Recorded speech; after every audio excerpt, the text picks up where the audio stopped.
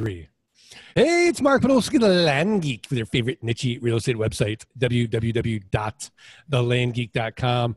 And I'm really, really stoked for today's guest because we're going to cover a topic that I don't think Scott and I have really talked about, but the way that he presents it is a little unique. So I'm really, really excited. But before we talk to our guests, I'd be remiss if I didn't properly introduce my co-host. You know him. You love him. Six Sigma, Scott Todd from scotttodd.net, landmodo.com, and most importantly, if not automating your Craigslist and your Facebook postings, postingdomination.com/the Land Geek. Scott Todd, are you excited? Mark, I am very excited. Well, let's talk to Minesh Bhindi. So if you don't know who Minesh Bhindi is, he is a wealth manager. And he's a wealth manager for gold and silver. So he basically has this incredible sort of income stream of investing in gold and silver. So if you go to the site, goldandsilverforlife.com, it's a really interesting sort of investment strategy. So Minesh, I'm going to let you kind of explain it for us, if you would. Firstly, thank you so much for having me. Are you actually using a walking desk right now? Minesh, sitting's the new smoking. You know, I'm standing right now. I'm just wondering, like, I've never done an interview with anyone who's used a walking desk before. That looks really interesting. Yeah. I mean, am I throwing you off? I've had a few guests who are like, no, it's very, no, it's fine. I was thinking of getting one. So when I get back to London, I'm thinking of buying one. So yeah, I'm not walking very fast. I mean, it's great. Yeah. So Gold and Silver for Life, what we do is we help people generate an income, a cash flow income monthly with gold and silver. I think the number one biggest problem for gold and silver investors has been the fact that this wealth transfer that everyone was promised hasn't happened yet. And I think that's a friend of mine, David Morgan, has a really great quote. You know, the gold and silver markets are either going to bore you out or they're going to scare you out. One or the other is going to happen. And then the people that stay in will make all the money at some point. The question is, we don't know. Nobody knows when that some point is going to come. And with the strengthening of the U.S. economy and everything that we've seen, and obviously some people think that the U.S. economy is still weak, and the numbers aren't showing that. The numbers are showing some good strength. I'm not talking about stability. Stability and strength are two different things to me. So based on that, I don't know when the wealth transfer is going to happen. I don't know when it's going to suddenly go to $10,000 an ounce overnight. I don't know any of that. What I do know is that gold and silver have to be a part of a balanced portfolio. And even if they grow at just 8% a year, like they have done since the 70s, and hedged you against inflation, you should have them in your portfolio. The thing that interests me a lot is why most people in the world have most of their assets in real estate and the stock market. And the reason I think that is because the stock market is more volatile and real estate generates a cash flow. The truth is you can use the same tools that you use to generate a cash flow in the stock market and real estate in gold and silver. And most people don't know about that because it's a lot of misinformation that's been out there. So that's what we do. We just help people generate a cash flow income on gold and silver. We've been doing it since 2010. We've got clients in 46 different countries. Yeah, that's what we do. So Minesh, let's rewind the tape, because a lot of people ask me, like, well, how do you wake up one day and be like, invest in raw land? Like, how did you wake up one day and be like, hey, let's get investors a return on in gold and silver and have a cash flow? Well, I didn't just wake up one day and do that, as I'm sure you didn't just wake up one day and invest in land, right?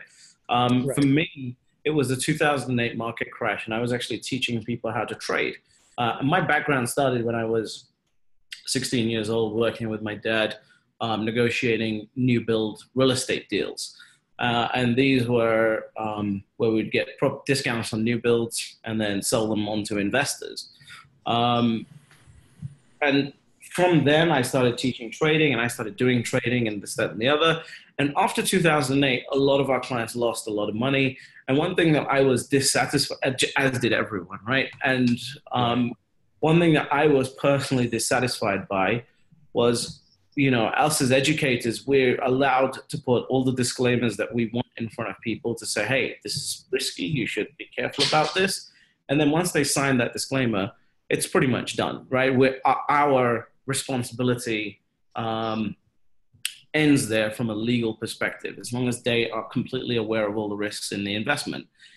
That didn't quite sit right with me because we were talking about leverage, we were talking about how to use leverage, and that's the main thing that screwed people. In 2008, if you weren't sitting on a leveraged portfolio, by 2010, you were in profit, higher than where you were in 2008, right? And so it really messed with me that even though I was getting the disclaimer side, I was basically saying, don't point this gun at your foot and pull the trigger. Are you okay with that? And people would say yes, but then I was giving them the gun anyway, right? And I wasn't happy in myself that I was doing that. So I wanted to focus on safe investing. Between 2008 and 2009, I started investing in gold and silver myself. And then my goal was really to see whether we could make safe investing as exciting as the risky stuff. And that's why we focused on gold and silver, because arguably the safest assets on the planet over time, even though I'm a firm believer in a balanced portfolio. And my main goal was to see, okay, can we help people invest in assets, whatever they are, with a safe strategy that anyone anywhere in the world can do. And, since 2010, clients in 46 different countries using the exact same strategy that's still working and has never been changed since. I think we've proven the fact that safe investing can be exciting. The only thing that matters is an individual's ability to stick with it. And I think that's the hardest part. Scott, Todd, what are your thoughts? I mean, Mark, doesn't that always come back down to the need to stick to something, right? Like you got to stick with it. I've known people that, like they're losing money on a portfolio, whether it doesn't matter what it is, stock or whatever. And then especially on something that moves up and down, right? Like stocks, bonds, whatever it is. And then they get scared and then they sell off. And I'm like, stop. If you're selling, you're absolutely locking in your losses. Like, unless you think it's going to go to zero, don't sell. Yeah. And, I think no matter what it is, you got to stick to it. Yeah. And my basic premise and philosophy of safe investing is that a balanced portfolio needs three things. It needs real estate, prime real estate. It needs the US stock market as a whole via an index fund or something like that. And then it needs the commodity of whatever cycle we're going through right now. Right now is the gold and silver cycle when you look at monetary history. So some form of balance of those things will give you, since 1972, that portfolio was a 10.04% compounded annual growth rate without you doing anything besides buying it and leaving it alone. What we're doing is taking that return and saying, hey, how do we boost it up by generating a safe cash flow of 1% to 2% a month, nothing risky, never risking the underlying principle. And when you look at those returns, it's just phenomenal returns. The key point is, do you have the patience to stick with it? And are you into investing for the long-term wealth, or are you into investing for the short-term entertainment? That's an interesting question. So of all the assets, all the commodities, why gold and silver?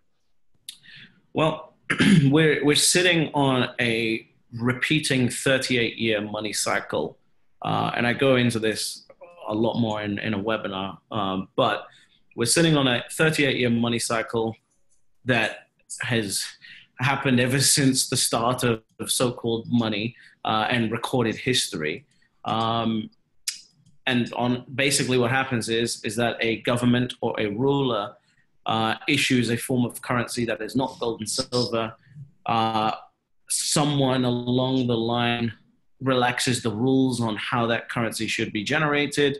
That currency is then over-generated, i.e. causing inflation, and then the currency loses value and it goes back to gold and silver. And that happens on average every 38 years. And this is the longest cycle that we've had without a rebalance. So at some point, there will be a rebalance to gold and silver. I don't think zombies are going to walk the earth like some of my peers in the gold and silver space think is going to happen. And, I don't think that you're going to have the Armageddon that most people are thinking. I think it's just going to be a simple Federal Reserve revaluation on the books, and suddenly the people that own gold and silver will be phenomenally wealthy, and everybody else won't. Will lose a lot of money, and they won't even know it. Yeah, it's very interesting. Scott, what are you smiling about? Man, I'm thinking I need to buy some gold, some gold and silver. Yeah, I mean, it's Damian Lupo, who talks about qualified retirement plans a lot, loves gold and silver. He actually likes taking the physical bars of gold and silver.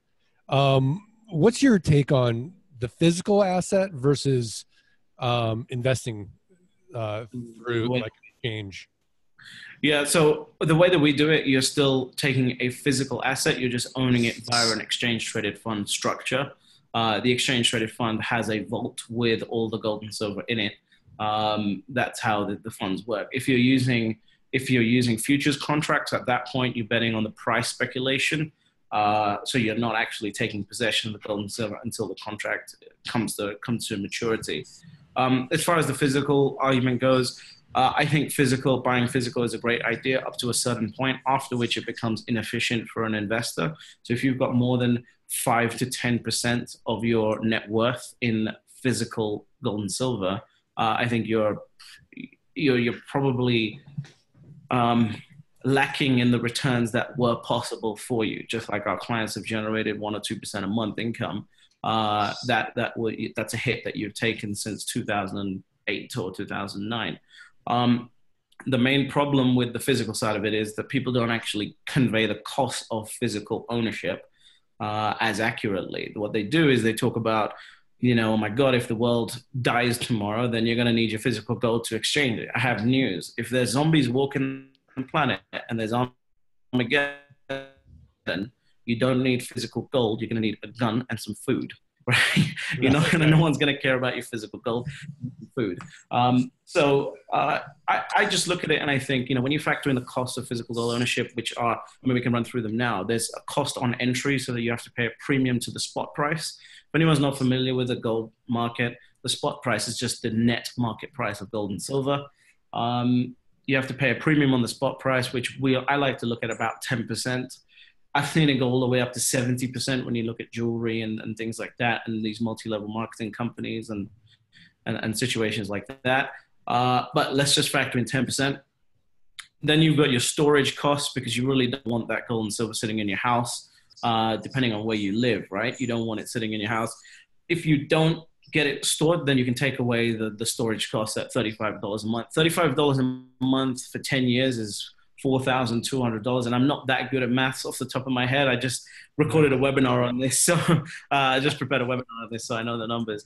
And then if you take that if you invested $50,000 in physical gold and silver over 10 years, it would growing at 8% a year. So I'm not taking into account any of the fantasies of wealth transfer that people are having, right?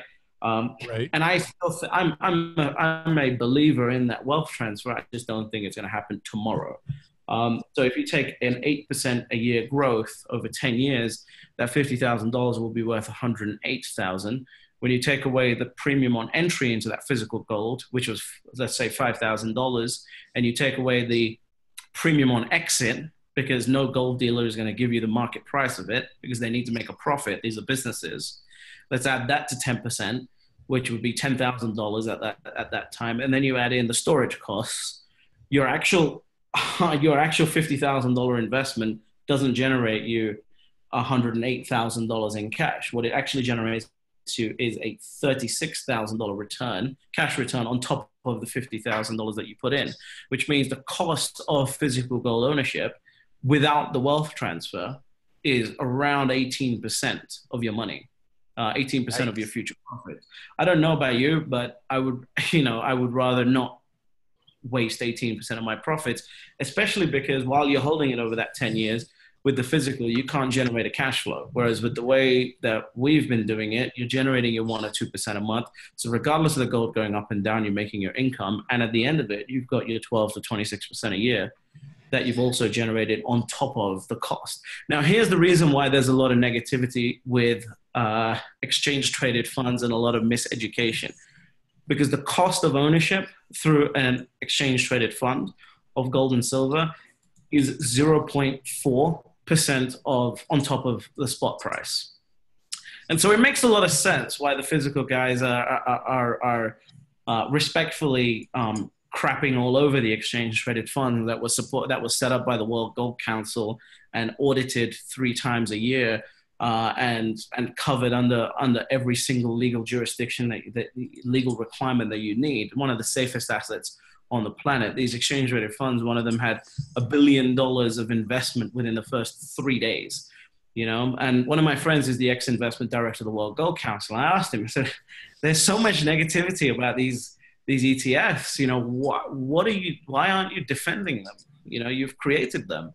Why aren't you defending them? He goes, because our market is the institutional market. The market that these guys are dealing with are retail investors. The money isn't enough for us to spend time allocating resources on fighting that misinformation. So I said, well, I'll take on that battle then and see what happens, right? But it makes sense to listen. I think everyone should have a business.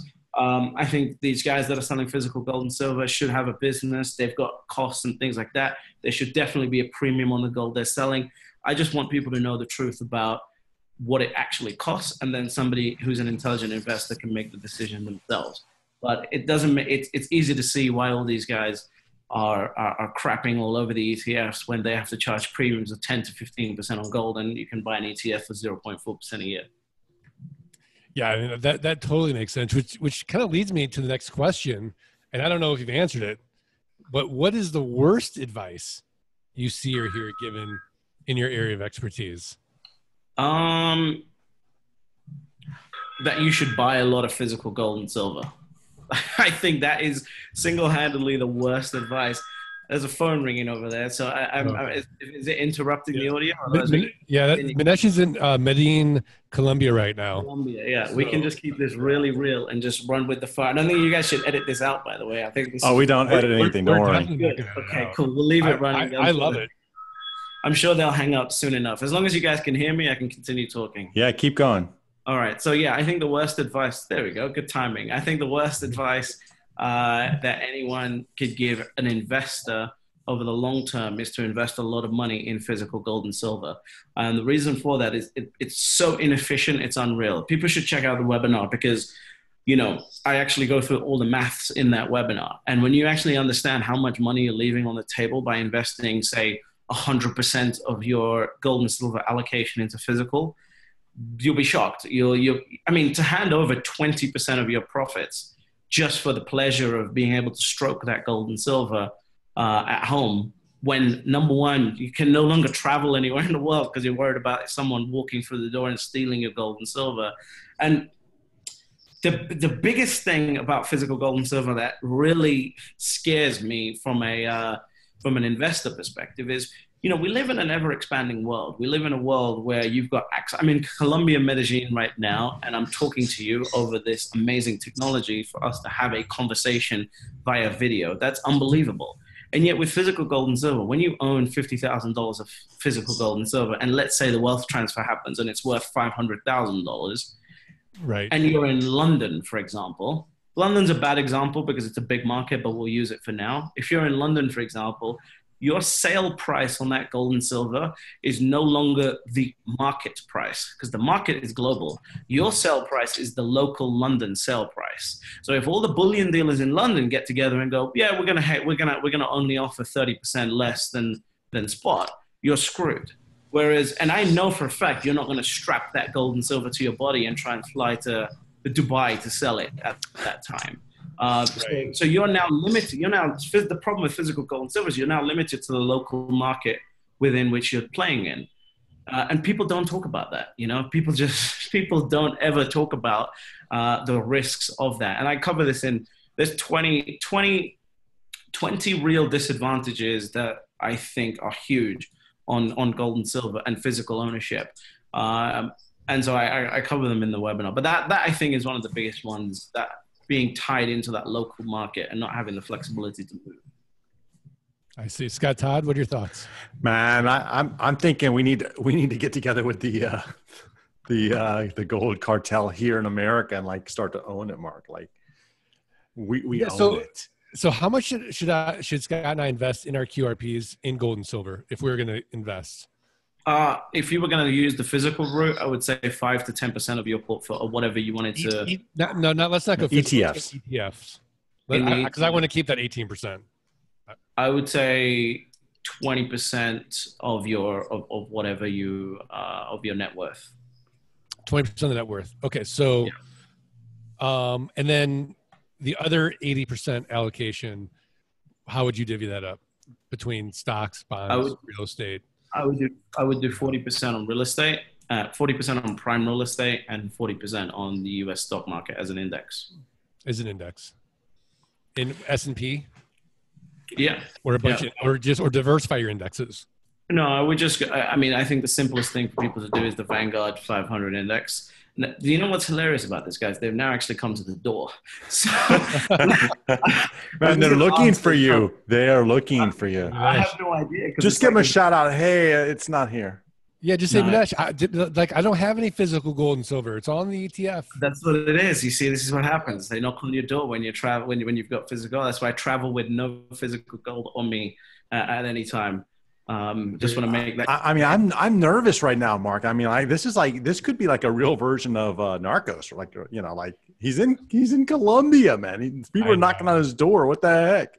I know. He said it's way safer than people think, though. Okay, Mark, listen, we have to have a plan. If something happens, we have to like drop this call fast so they don't try to get back to us, right? Like, wow. Yeah. No, I think you guys are fine. It's actually really, really safe in Colombia and Medellin. I think they're just trying to figure out when I want them to clean this hotel room. I think that's what it is, because it's 11 a.m. here. So how do I mean, like, did I miss it? How am I cash flowing gold? So we utilize options to do that. We use ETFs to buy, and then we use options. Okay. So it's in the way that we do options, and I think a lot of people, you know what I'm actually just gonna get. Yeah, go ahead. Go ahead. And send them away. So just give me 1 minute, okay? No problem. Mark, I think I think that's a pretty cool strategy to use options, especially on something, you know, that you're okay keeping for a long time, right? You know, gold or silver, especially if it's going to go up 8% a year just on its own. Now you're cash flowing. Have you ever done options on stocks? Have you ever done like sold options? I've learned about options, and essentially like there's been a few option strategies that were really interesting to me. Yeah. But at the end of the day, I just thought, well, you know, at the point in time when I had like money to invest in options, I was not going to get 300 to 1,000% on that money. Right. Doesn't make sense for me, but I could understand a few, you know, for people that 12% was interesting. You know what the cool thing about like options, like there was I can't remember the guy's name. I think it was Wade Cook back in the day, right? Like he wrote a book, and I think he went to jail too, you know, like because he was involved in like insider trading, whatever. But he had this pretty cool little, you know, like a little strategy where he would say, hey, buy a stock. So like, you know, pick your stock. Let's pick Disney, right? So I pick a Disney stock.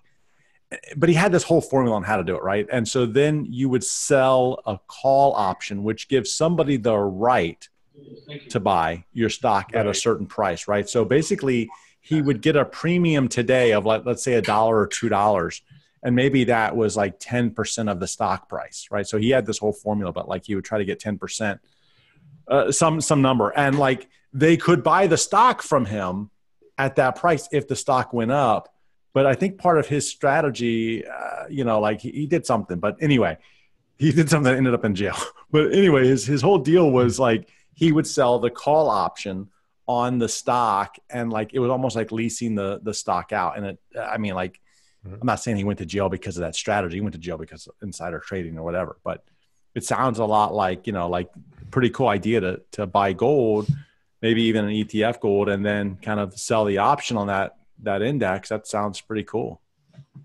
So I just, funnily enough, we think that we're so advanced over in London and in America. They have an app here where you can actually decide anything that you want to buy, and a guy gets on a bike, goes and shops for you, picks it up, drops it off to your door for $1.50. So that's what it was. I was trying to think. I completely forgot that I placed the order. Anyway, so as far as ETFs and options go, people have a lot of fear about options, and I think that they have that fear because of the way that options have been taught for so long. They've been taught from a speculator's perspective. Right. Because like you always read 80% of options expire worthless. Right. And we are actually on the reverse side of that, right? So when we're using options like an investor, which is, options are actually created by market makers to take advantage of speculators. So we're just sitting on the idea of we want to actually own the asset. We're not trading with $1,000. We want to own the asset, and we want to just generate that premium off the top of that. And in fact, our main goal is to stay in the asset, and we're utilizing the options to just generate a short-term premium on average once a month, but it averages out to about 1% to 2% a month over the year. I didn't catch what you were saying about the previous option strategy, but so I was just basically saying, like, there was a guy back, I don't know, in the 90s, maybe early 2000s, and his strategy was he was teaching, like, buy a stock that that you want to hold for a long term.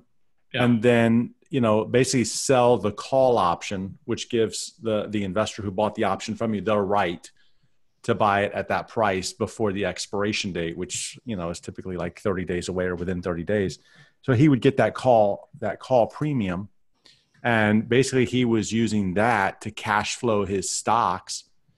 And, essentially I think he was trying to target, like, if you could buy a stock in the $20 range and then sell that option for $2, which I always had a hard time finding stocks like that seemed like a too steep of a premium.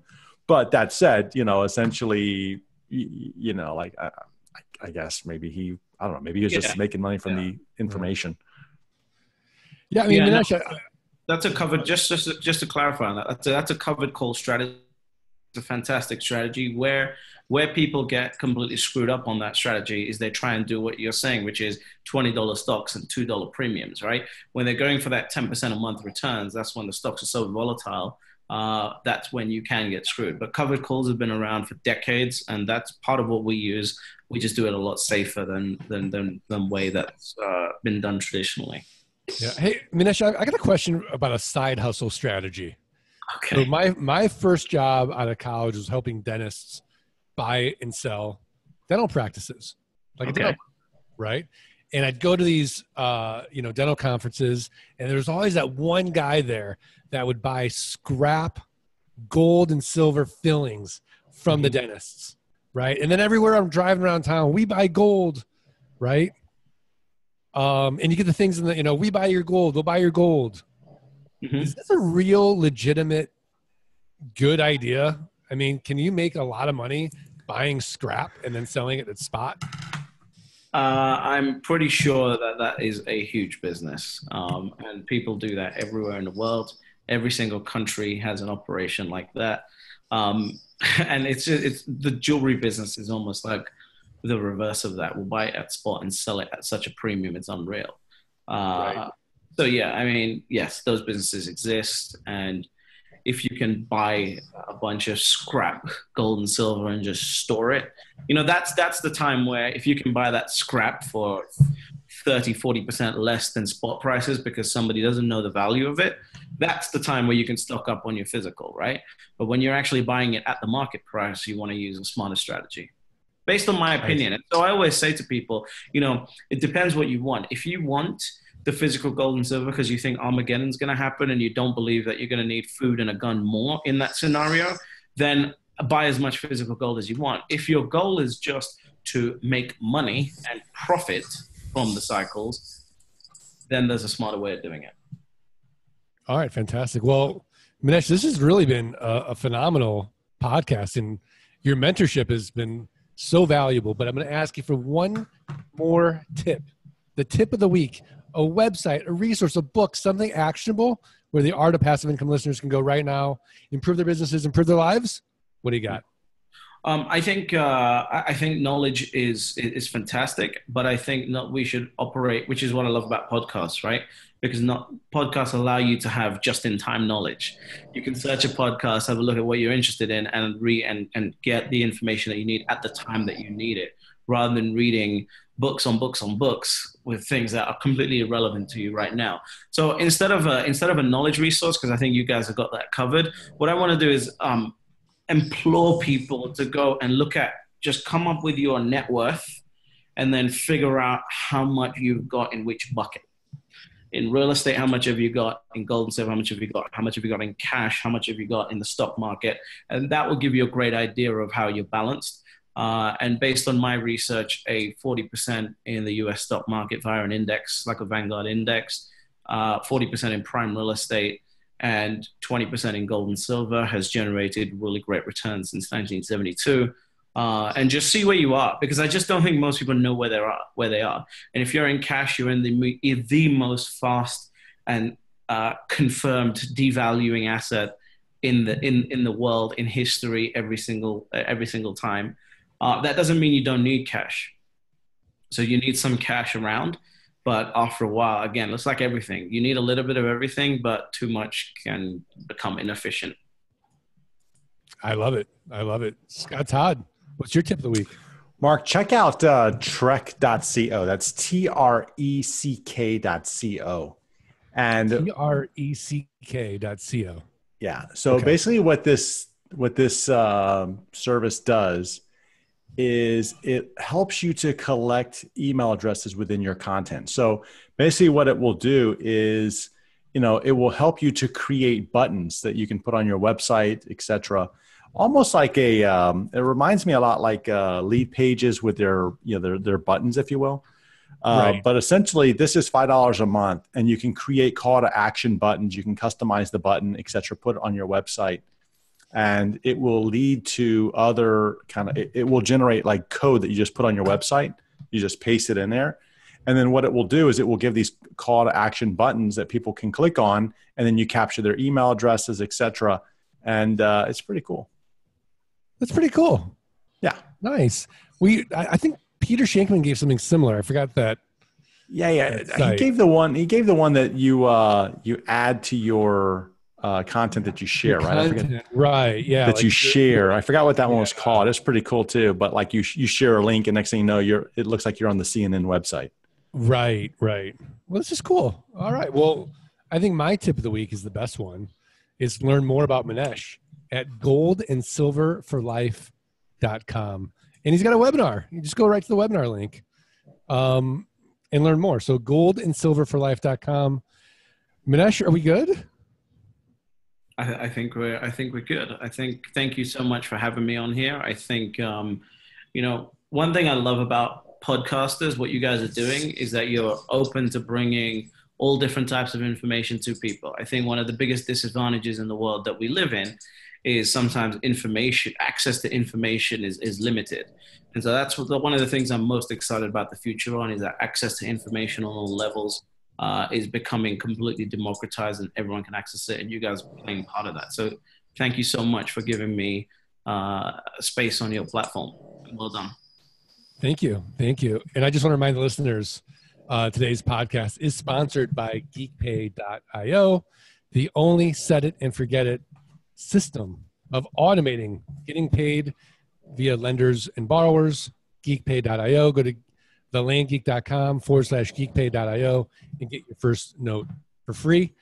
Also, the only way we're going to get the quality of guests like a Minesh Bhindi from goldandsilverforlife.com is if you do us three little favors. You got to subscribe, you got to rate, you got to review the podcast. Send us a screenshot of that review to support@thelandgeek.com.